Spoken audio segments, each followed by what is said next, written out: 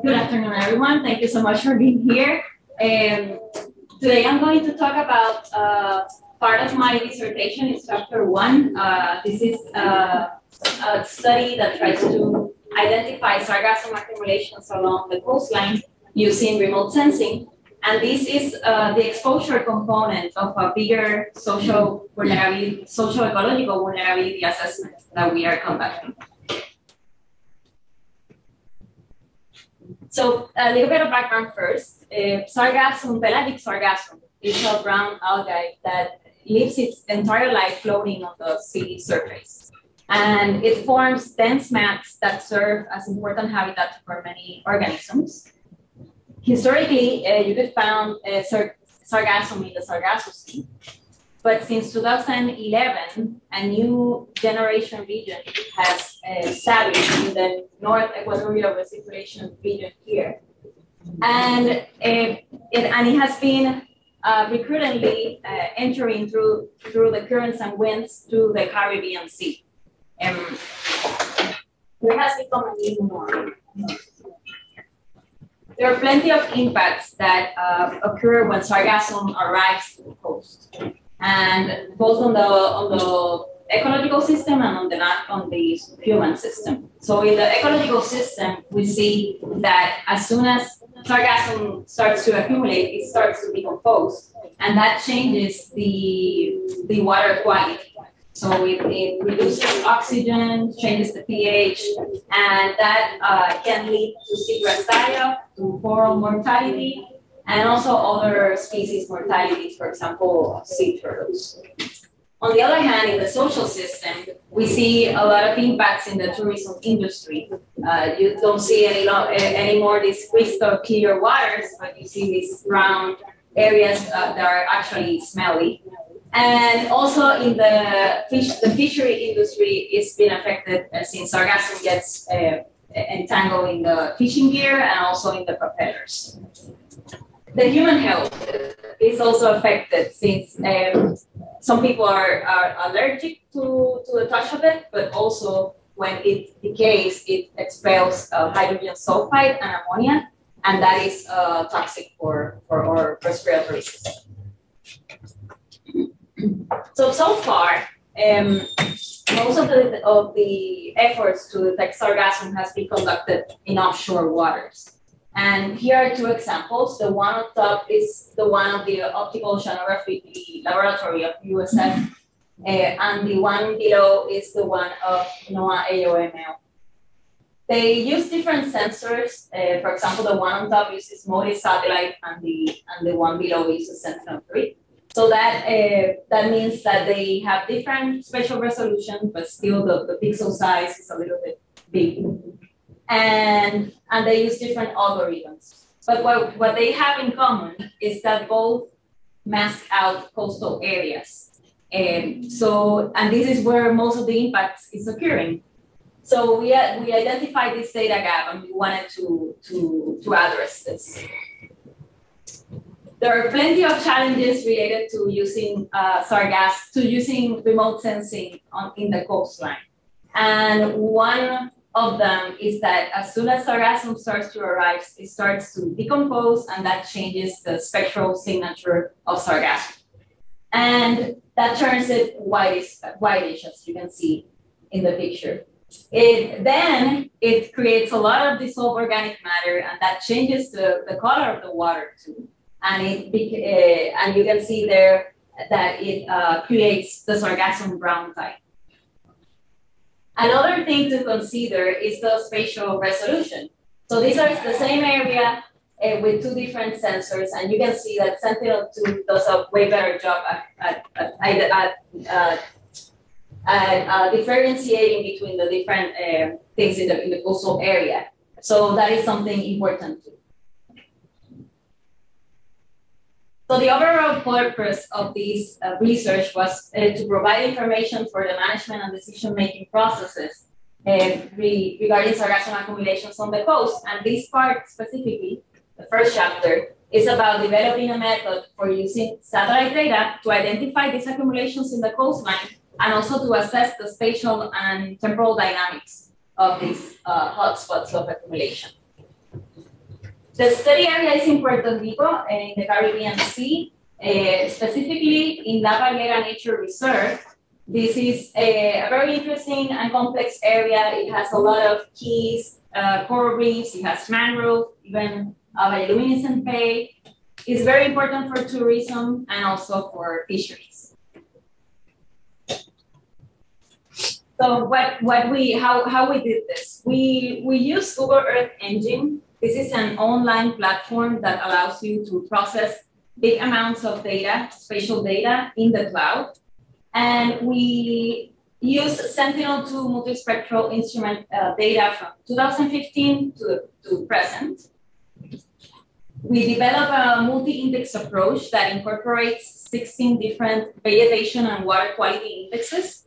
And we applied random forest supervised classification. So for a supervised classification, we need training data. And I'm going to explain how we got that training data and validation data too. We went to the field the same day that the satellite passed, and we were able to collect 18 scenes of data. And we randomly assigned 2/3 of those scenes to training the model and 1/3 to validating the model. We realized that there were some classes that had few representation in the data, so in the field data. So we also included some some visually interpreted data too, and we also randomly assigned that to either training or validating the model. So going back to this slide, the final step was to analyze the temporal and spatial dynamics of hotspots of accumulation. So let's go to the results.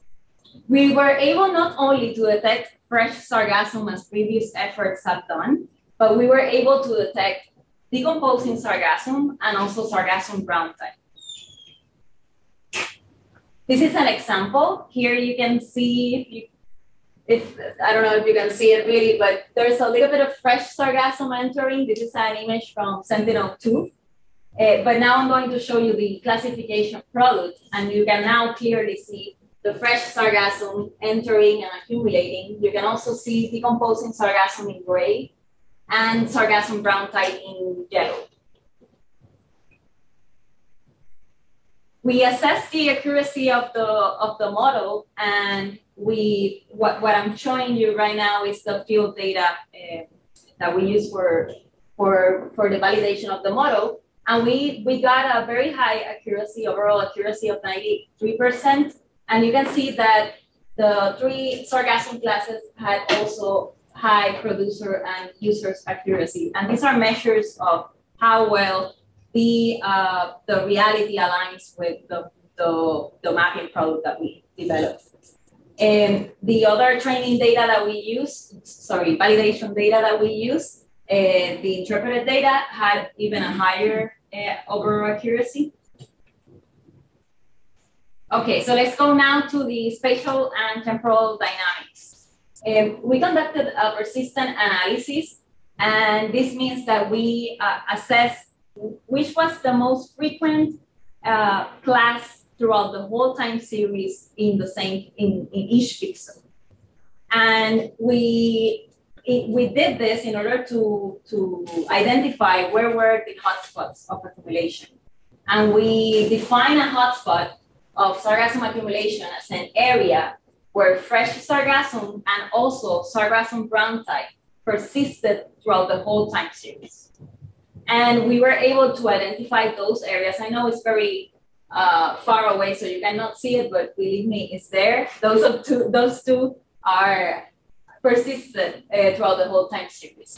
So now I'm going to show you the graph of these 2 hotspots.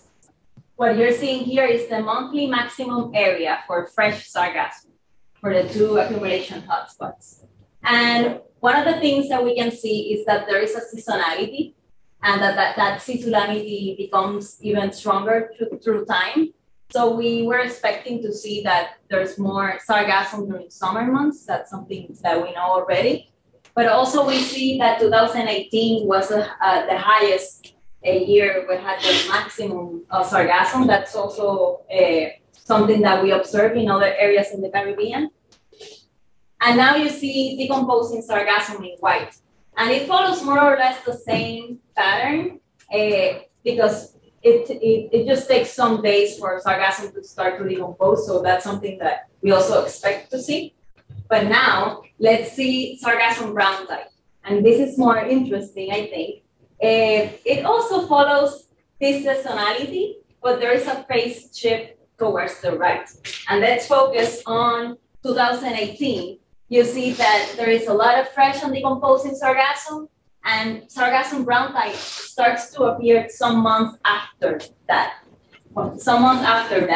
And it peaks at the beginning of next year. So what this is showing us is that there is that the impacts of sargassum does not only occur during summer months, but throughout the whole year. And these have implications for the socio-ecological vulnerability of this community.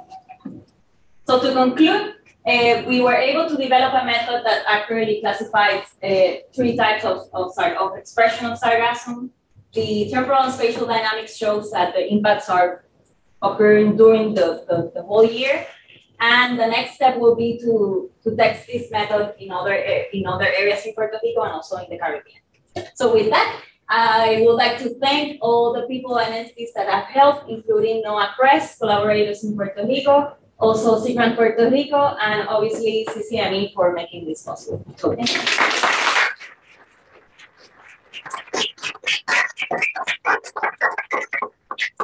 She made time perfectly, so we have 1 or 2 questions that we can get here. Are there any efforts to be physically removing the sargassums from these coastal communities?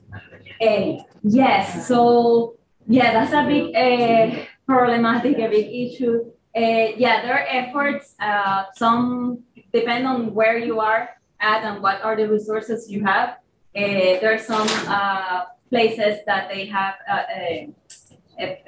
removed sargassum using machinery, heavy machinery. Some use manual removal. There are some that have tried to put some barrier on the water to prevent it to accumulate, but there are a lot of legal aspects that need to be considered, and that is actually my 3rd chapter. So, so I'm looking at that to see which are the options that will follow, the legal regime that is